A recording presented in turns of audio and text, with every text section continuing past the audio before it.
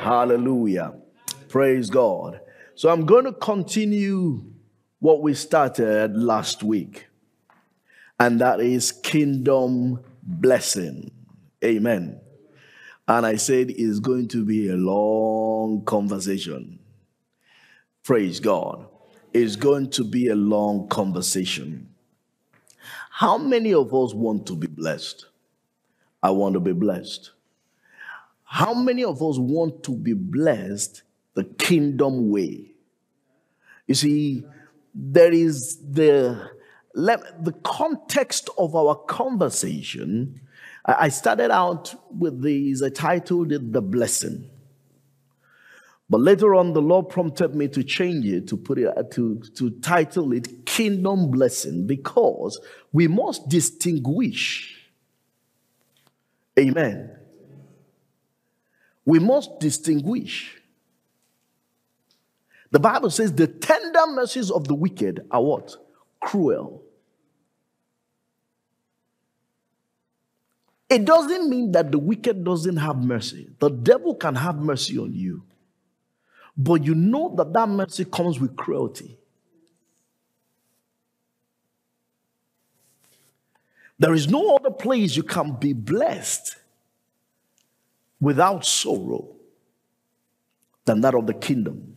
So there are two types of blessing that operates on earth.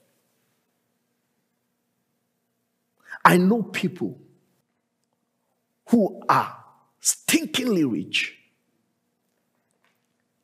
They are not happy. They trade everything they've got just for happiness. One of them lives very close to me. They are not happy. So what I'm trying to share with us is how to be blessed from a kingdom perspective. Like I said, it's not a one-day conversation. It's not a two-day conversation. It is a long conversation. Hallelujah. Is it okay to come down, sir? Please, I'm going to have to. Because, you see, when it's serious, I want to get close. Amen. I want to get close. Proverbs chapter 10, we started last week, and we said verse 22. That's our base scripture, and that's going to be the scripture we're going to run with. We may run these until July. But let's see how God will help us. Don't worry. Instead of, for it not to be bored for you, I will change topics. I'll just change the topic. You will not know that it's still the same thing I'm running on. The blessing of the Lord makes one rich, and he adds no sorrow to it. The blessing of the Lord makes one rich and adds no sorrow to it. He adds no sorrow. And last week, we started out to try to consider, first and foremost, what does it look like to be blessed? Amen. We did say, if blessing is all about what you have, there is a depreciation value. You're an accountant, sir. You know, after you depreciate an asset, it gets to a point, what do? You write it off. It then becomes no longer a blessing.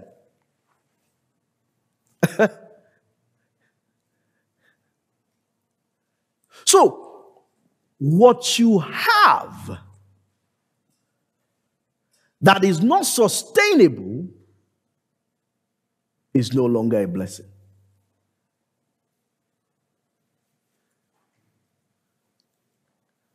The Bible says the life of a man does not consist in the abundance of the things that he or she possesses.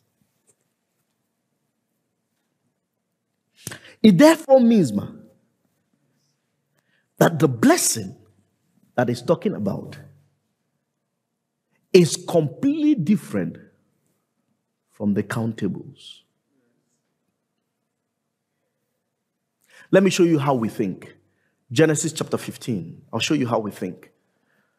Genesis chapter 15. Let's turn to verse 1.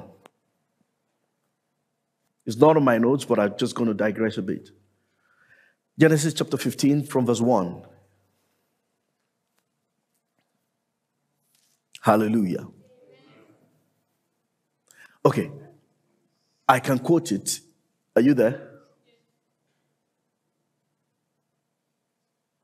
The Bible says, the Lord said to Abraham, I am your shield. Okay, good. Now, listen to this. Look at it. Genesis chapter 15. It says, after these things, the word of the Lord came to who? Abraham in a vision, saying, do not be afraid. I am your shield and your exceedingly great reward. How good is that? That's beautiful. Don't worry, when I start teaching on that concept of tithing, you will get to see what this means. But that's not the point today. But what does the next verse say? The next verse says what? And Abraham said, God says, I am your reward.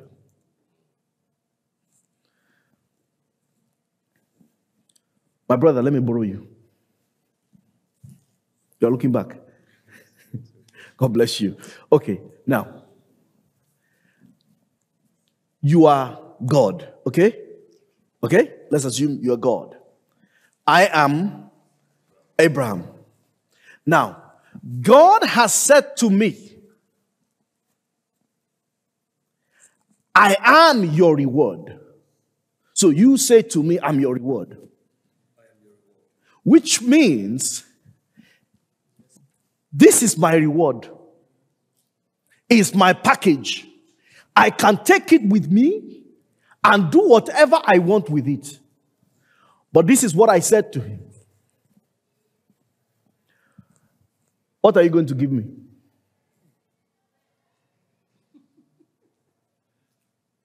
Are you getting the picture? What are you going to give me, seeing I go childless? Some of us will say, what are you going to give me, seeing I don't have money?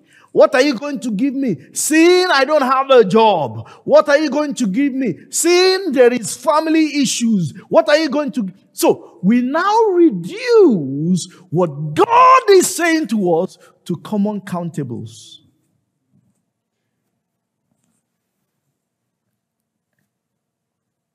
This is not about reward. I am your exceedingly great reward. So what? What am I going to do with this one? Well, no, I'm only interested in what is here and what is here. Do you understand?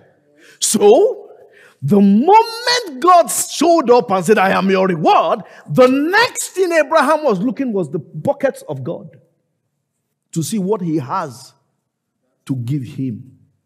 But God says, I have given you everything about me. Everything.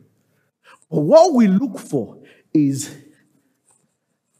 how he's going to, dip his hand out and give us. Are you getting the point? God bless you, sir. So, we zero our definition of blessing to what? To countables. And when God is talking about blessing, yes, Countables might be an outward expression of the blessing, but there is something that triggers that. And that's what we want to discover. That's what we want to address. Hallelujah. Hallelujah. Good. Now,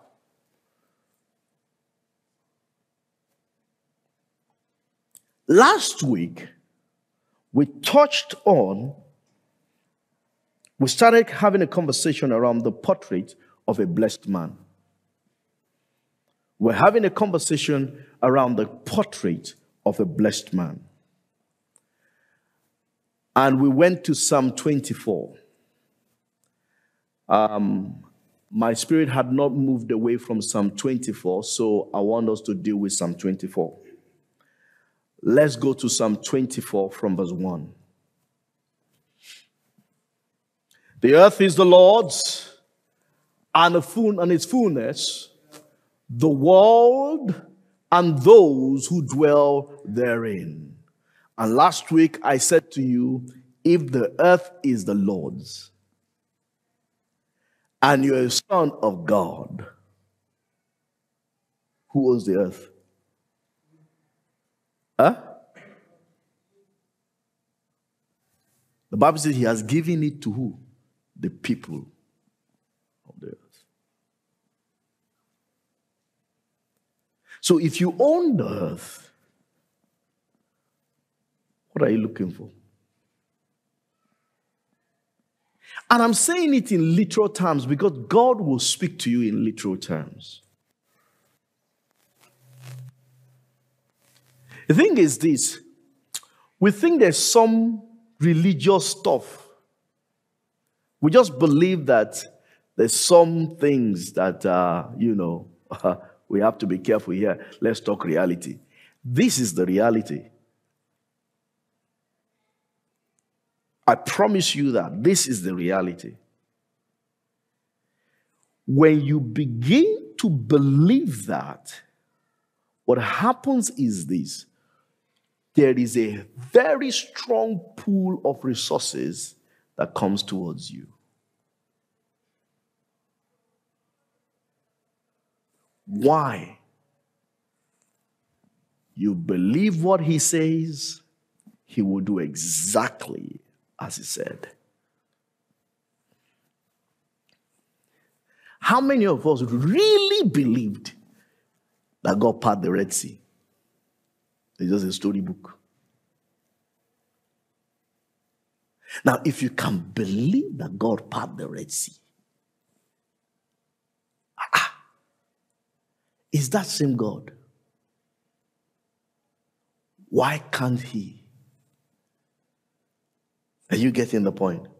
I want us to see the magnitude of God so that we can step into the place where God wants us to step into. Verse 2, sir. It says, for he has founded upon it. Verse 3. Let's go to verse 3. Who shall ascend to the hill of the Lord, or who may stand in his holy place? This is where God begins to. This is the expression. This is the practicality of how we take the earth. Okay? The first place is to be able to stand on the hill of the Lord. And who may stand in his holy place. Like I said to you last week, God will always want us to come up to the hill. The Bible says, and it shall come to pass, the mountain of the Lord shall be highly exalted above every other mountain. Amen. And we will come there. He says, come up and I will show you great and mighty things that you do not know of. So God wants us to bring us up. But many times, we allowed the devil to take us up. I shared with you last week and I demonstrated on how, I'm trying to recap for those of us who were not here last week, that's what I'm trying to do. You see that there is a difference between going up and been taken up. The only person that took someone up was the devil. The Bible says, and he took Jesus where? Up to the mountain and showed him the entire earth, world, the kingdoms of this world. And all he needed to do was what? Bow. But when Jesus knew, you see, the difference is we don't know. Jesus knew already. He said, the earth is mine. You're asking me to bow to get what is already mine. Are you getting it? That's the same thing in the beginning. It says, for the day you eat of this, you will surely die. And the devil says, you shall not die. The reason is this: God does not want you to be like him. Is it true that God doesn't want you to be like him? No. He was made in the image and in the likeness of who? You're already God. Are you getting what I'm saying? And because you are God, how can the devil now trick you into believing elsewhere? So we compromise to allow the enemy to quickly, the devil took Jesus up in a flash.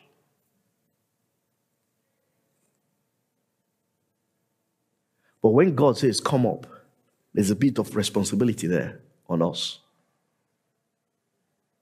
The blessing of the enemy is without responsibility. That's why it will take you up. But the fall is always big. The fall is always great. Are you getting me? Let's continue. This is where I'm going to camp a bit today. Who shall stand in his holy place? Because when you get to that point, you get to the holy place. Who shall stand there? Verse 4. Watch this. He who has what? A clean hands and a pure heart. Please, let's take the word blessing. Just hang it on the shelf first. I know that is the word that is most prevalent in the body of Christ. That's fine. God has no issue with blessing us. In fact, when he created man, the Bible says, and he did what? And he blessed them and said to them. So that's not a problem with God. The issue for us is actually accessing it. And this is where I want us to clean up the cobwebs first. Let's clean these cobwebs. Because many of us will struggle with all these things simply because of this. Clean hands and a pure heart. And one who has not lifted up his soul to an idol, nor sworn deceitfully. Friends, if we can treat this, if we can treat this symptom, it is impossible for you not to be blessed. I know that they will tell you, confess this scripture 1,000 times. It's not where it is. They might tell you, oh, pray 500 minutes. That's good as well, but that's not where it is. They will tell you, sow a seed. You already understand what the seed is now, isn't it? What is the seed? The word of God. Your obedience to the word of God is your seed.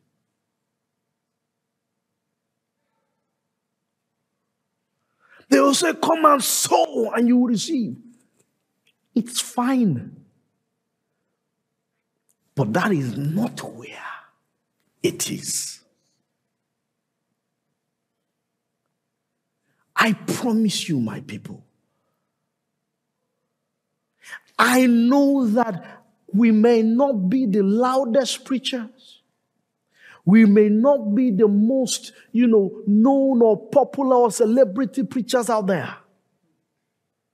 But I'm telling you the truth of God's word. This is the thing that bites us and holds us down from being blessed. He who has what? A clean hand and a pure. What is a clean hand? What is a clean hand? Because we need to treat it. What is a clean hand? Let the scripture interpret scripture. Psalm 26, verse 6. Psalm 26, verse 6. What does he say? Psalm 26, verse 6 says, I will wash my hands. How? In innocence. I will go about your altar, O Lord. Why? I can go to your holy place now because my hands are washed in innocence. Listen, that is one of the key things we must deal with. That is one of the key things we must deal with if we are going to. We must be innocent before the Lord. Our hands must be clean.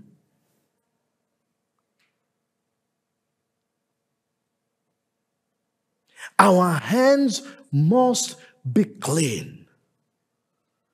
Abraham in Genesis chapter 14 will say to the king of Sodom, he said, I have lifted up my hands to the Lord. Nobody will say, you will not be able to say, you have made Abraham what? Rich. What is the connection between lifting hands to the Lord and being rich? Why would he say, I have lifted up my hands to the Lord Most High? You will not say you made Abraham rich. Why?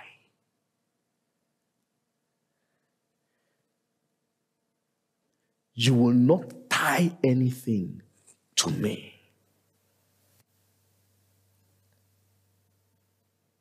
I am blameless before the throne. I'm perfected by the blood of the Lamb. Hallelujah. Now, there is something that the Spirit of God dropped very strongly in my heart about clean hands. How do we get our hands dirty usually? The number one is strife.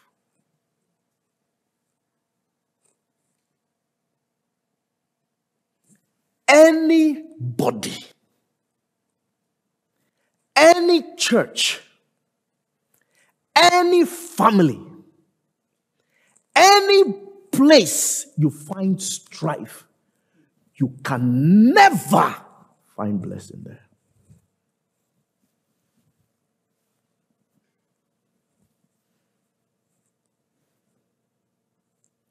If this is all I say today and go, we are good. Look, the reason for the quarrels, the infighting in our homes and all that is what? is to generate strife so that blessing cannot flow. You want to see closed heavens on people? Check, there is strife going on. Is either the person is holding someone and quietly hating somebody in their lives, then you will see that issues are coming up. And you know, the interesting thing is this: the devil works in such a way that you cannot relate it. You cannot relate them. I know we are talking about kingdom blessing. By now, you people should have been shouting and jumping, but you're not doing that. Yes, because this is the real deal that they won't tell you. James chapter 4.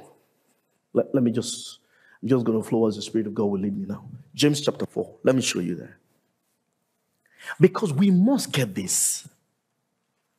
So that when you see strife, you run. Play the fool. Please, play the fool and do what? And run. James chapter 4 verse 1. Look at it. Where do wars and fights come from among you?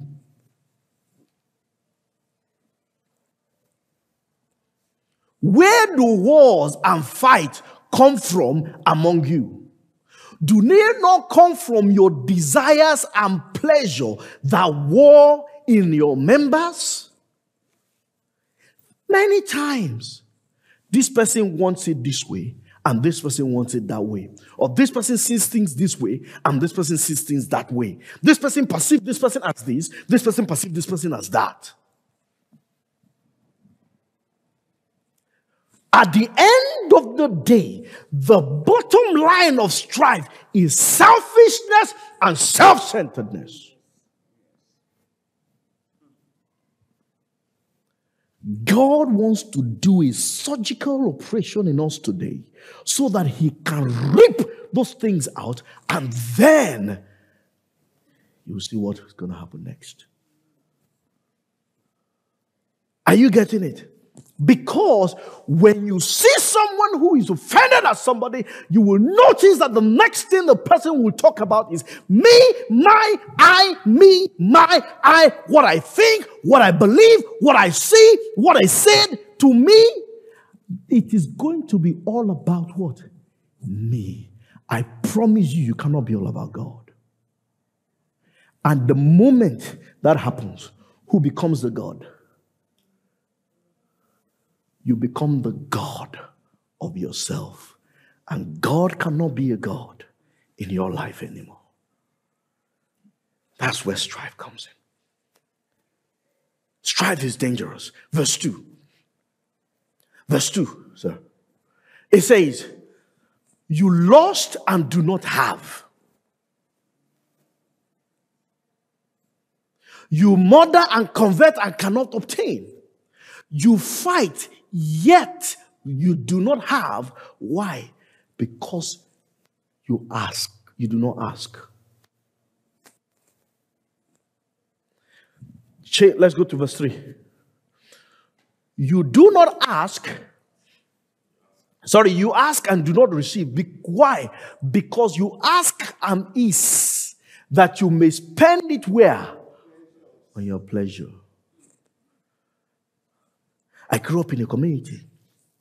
Sometimes, when God does something for someone, you see somebody, they begin to, or maybe they get something, or something happens, and they're able to break through, and the other person they are at war with have not broken through. They pick up a song, and they begin to sing a song to slight somebody else, without understanding that the Bible says if you laugh at the downfall of someone, the same calamity that came on that one will come on you.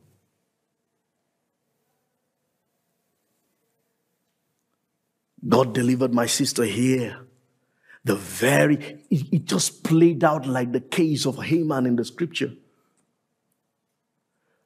The very same people who were going to hang her and kill her at work. The same people, the very rope they created, they hung themselves on it.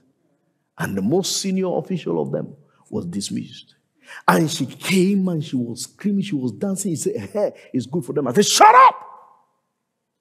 Rejoice in the Lord that he has given you deliverance, but don't rejoice at the downfall of somebody. Otherwise, the same thing will come back to you. Do you know why? God also created them in his image.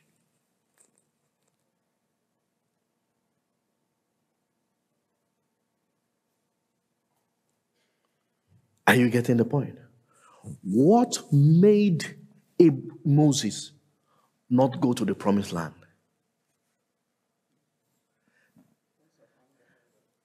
Psalm 103. Just hold that scripture, don't change it, because I'm going to come there.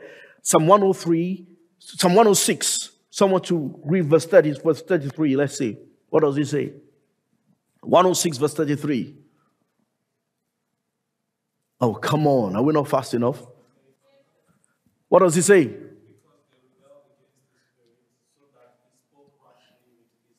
Because they rebelled. Now, when you read my kind of scripture, let's see New King James. Does anybody have a New King James? Please read it, please. What does it say?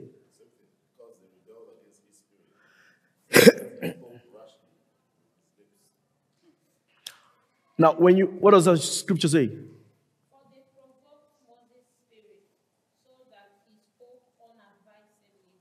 No, verse 32. Verse 32 then. Of Meribah. That's what I'm looking for. They angered the Lord. They provoked the Lord at the waters of Meribah. What does Meribah mean? Meribah means what? Strife. They call the place of strife. Because strife will trigger anger, and anger cannot walk the Spirit of God. Therefore, when Moses was supposed to speak to the rock, he struck the rock twice.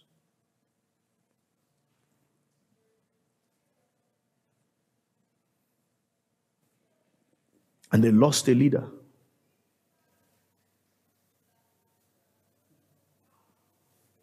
So we must be careful with this strife thing. Let's see verse 4. What does it say? Let's go to verse 3 again. I want to show you something. It says, you ask and do not receive because you ask amiss, that you may spend it on your what? On your pleasures. Now verse 4. Adulterers and adulteresses. Please, he's writing to the church. James was writing to who? Christians. Adulterers and adulteresses, do you not know that friendship with the world is enmity with God? Whoever therefore wants to be a friend must make a friend of the world, makes himself an enemy of God.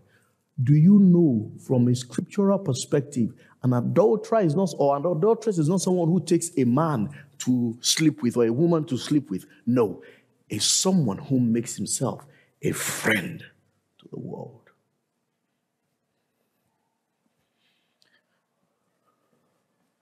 Hallelujah. We're talking about kingdom what? Blessing. We have to clear these cobwebs and deal with it first. There are so many things plugging the way for the blessing to flow.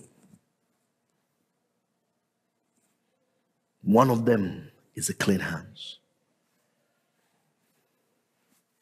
You cannot carry strife in you and prosper.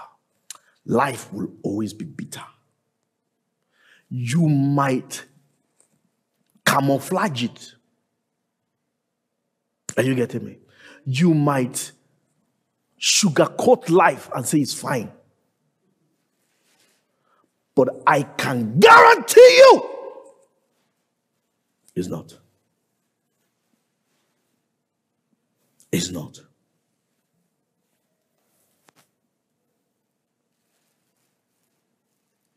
I know someone who has been so blessed by God, so brilliant. But there is something that kills him. Strife.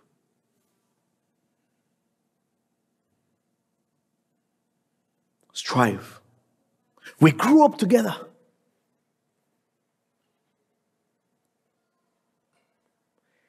He is better graced than I am.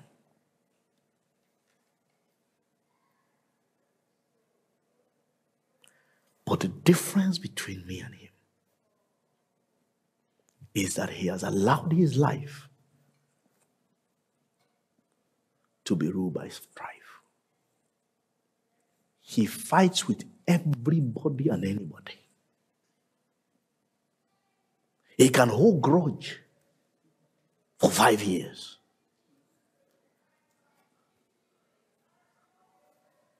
Are you getting what I'm saying? He has, he's not 40 yet, maybe he's just turned 40. But he has high blood pressure. He has, I don't know, all manner. All manner. Let me tell you, if you are someone given to strife, your body is a home for sickness, infirmity.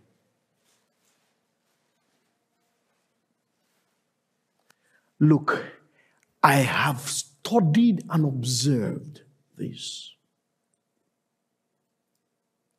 Your body is a home for... So, when the moment you see an opportunity to strive, beg the person, say, I am sorry, don't even worry, and walk away. Play the fool and walk away. You save your life. Let me show you that. Genesis, let's turn to Genesis chapter 13. Genesis chapter 13, please.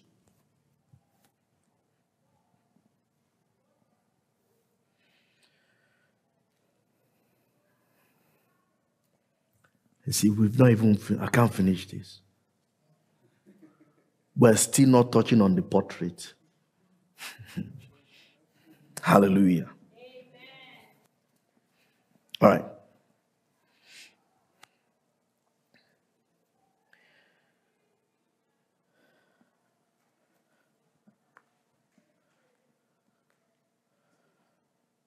Let's see.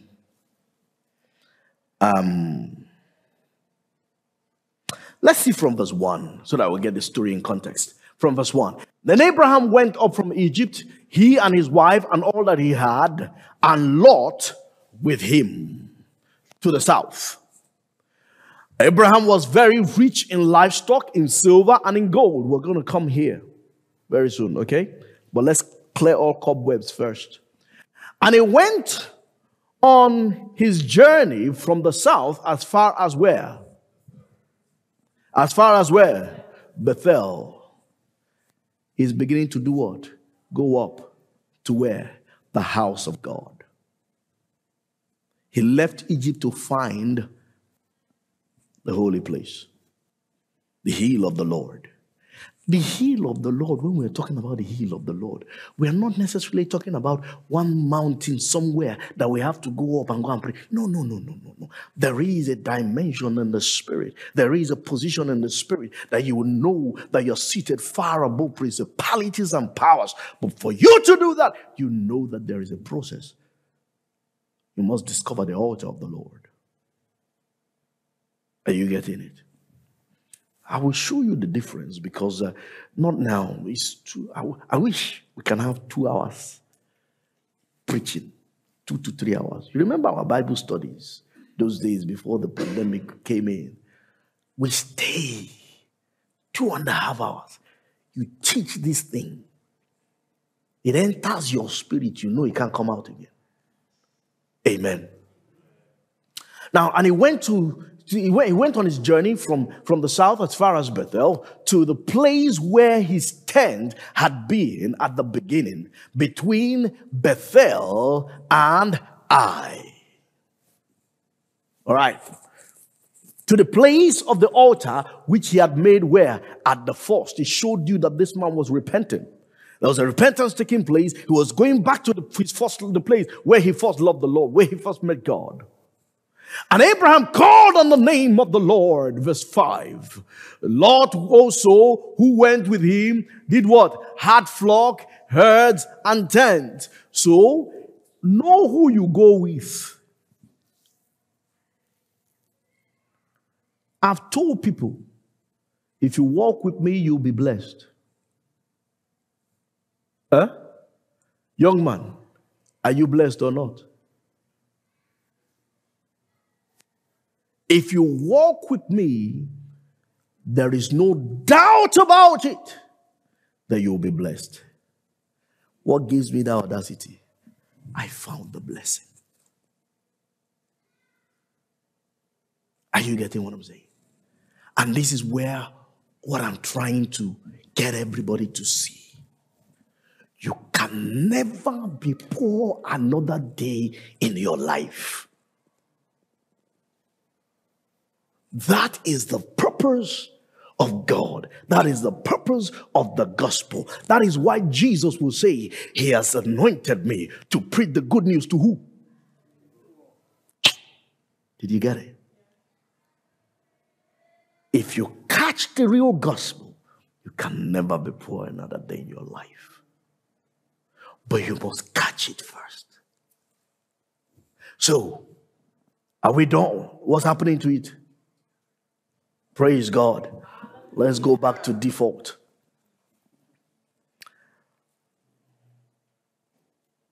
Okay, verse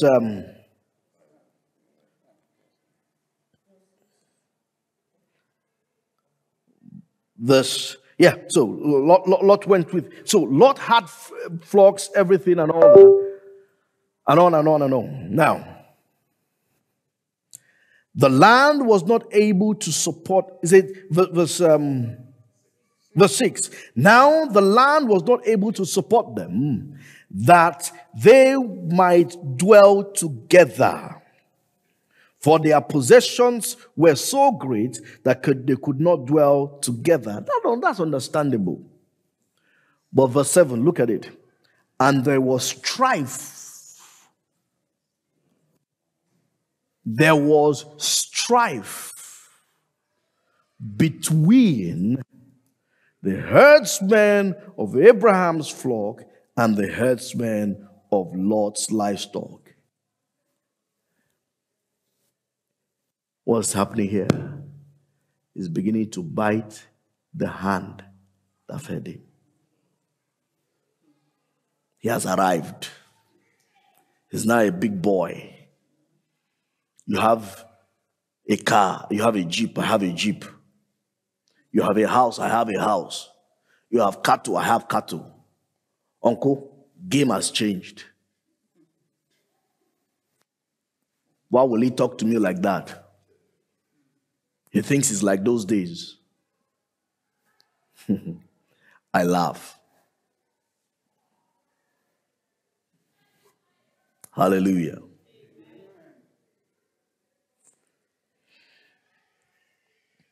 The Canaanites and the Perizzites dwelt in the land. I don't want to get into this one, but I taught you on what the Canaanites and the Perizzites meant last year. So please refer to the messages. So Abraham said to Lot, what did Abraham say to Abraham say to Lot? He says, please let there be no strife between me and you. Between you and me. Can you see that? Lot was beginning to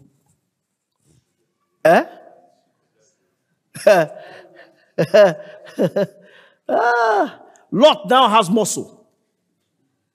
The young boy that was taken from home the other day is now a big boy.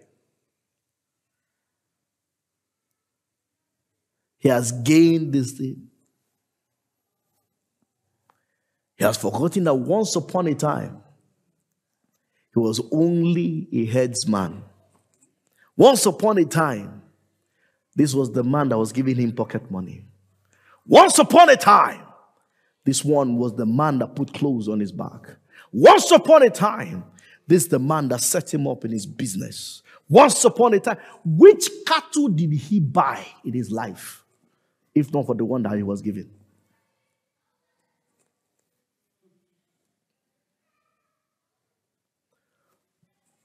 But look at Abraham. What did Abraham say? Please, I am begging you. Please, I'm kneeling down for you. Huh? When an old man begins to beg a young man, there is an issue.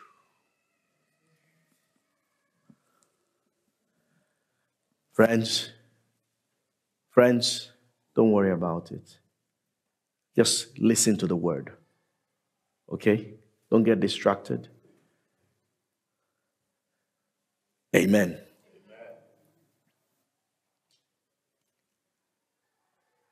What are we saying here?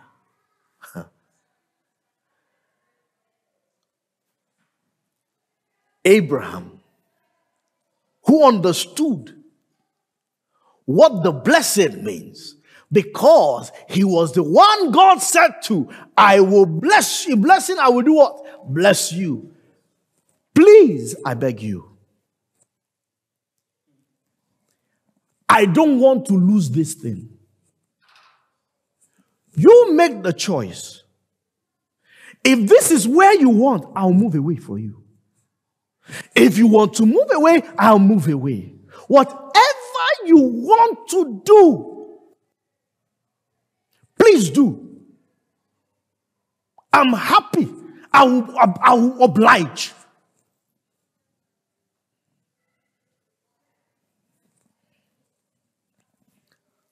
Watch what happens. It says, please let there be no strife between you and me, and between my headsman and your headsman, for we are brethren. Is not the whole land before you? Please separate from me. If you take the left, then I will go to the right. If you go to the right, then I will go to the left.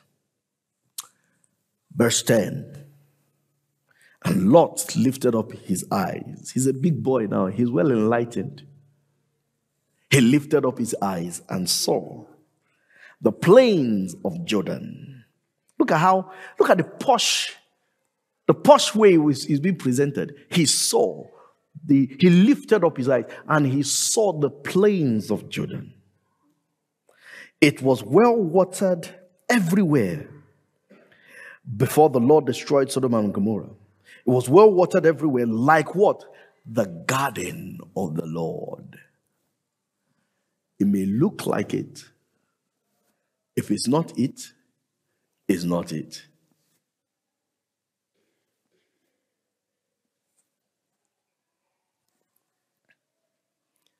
I remember an advert going up about paracetamol. They said, if it's not paracetamol, it cannot be like paracetamol. Is it Panadol or something? Amen. If it's not Panadol, it cannot be like Panadol. If it's not the garden of the Lord, it cannot be like the garden of the Lord.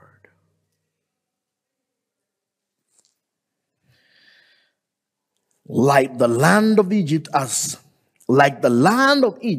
you go towards Zoar. Remember, he went to Egypt. He saw the beauty of Egypt. So this guy must have mastered maybe, a lot of cosmopolitan. He must have had some cosmopolitan lifestyle at the time. He's now a big boy. Perhaps he's one of those guys that are suited up into the office. He's not a CEO of a firm. What do you expect? The Bible says, then Lot chose for himself Can see what strife can do.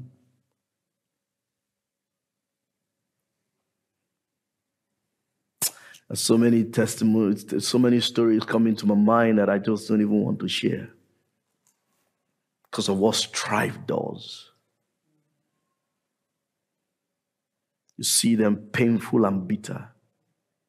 And the interesting thing is this.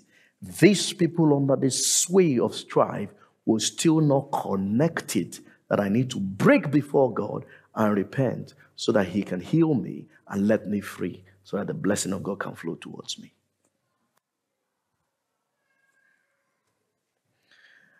Look at what it says.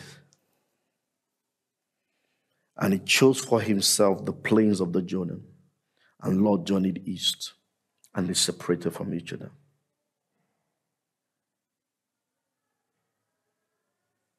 Let's see verse 14. After he has separated, it says, and the Lord said to Abram, after Lot has separated from him, let me try and rephrase that.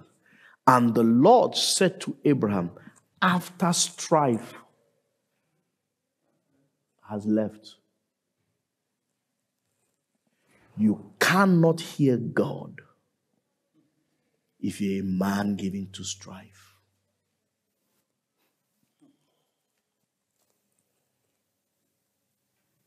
You cannot. I'm sorry to disappoint. And you know the interesting thing, one of them one day told me, said, you know what, I was praying this morning and the Holy Spirit said to me, in my mind, I said, who Holy Spirit will come and talk to this hooligan?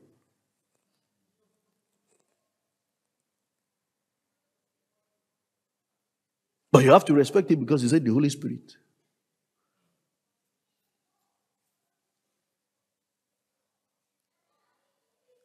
But the Spirit will bear witness with our spirit that we are children of God. You cannot come and tell me, bamboozle me, the Holy Spirit. You're just trying to rubber stamp your ways. You're just a rebel.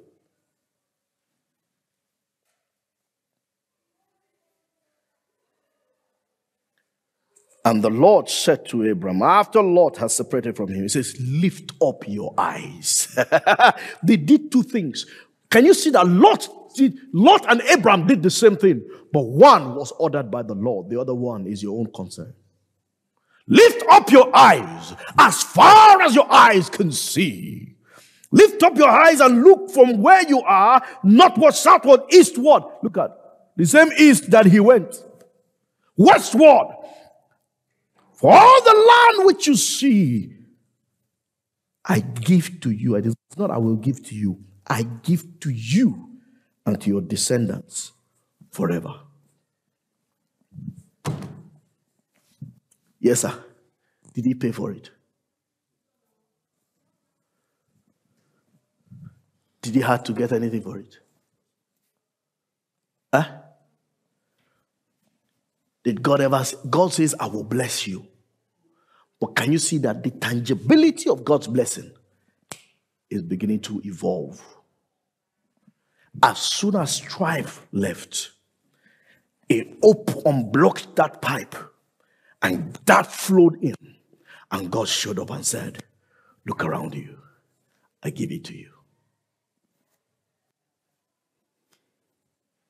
You know why?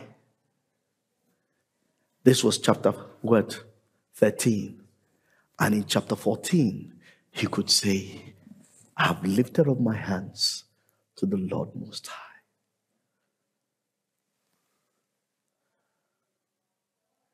This is how you have clean hands, sir. We've not even touched pure heart. I can't rush this message. I will not rush it. I can't rush it. Because we all have to be blessed. Amen. Let's stop all this religion.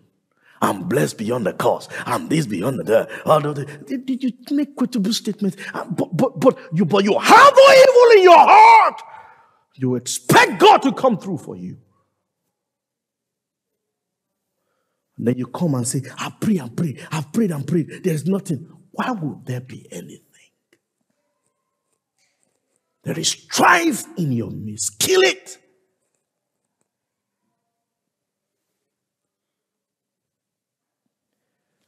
Did anybody get something today? Let me see if there's any other thing I want to add. Hallelujah. We must learn not to strive.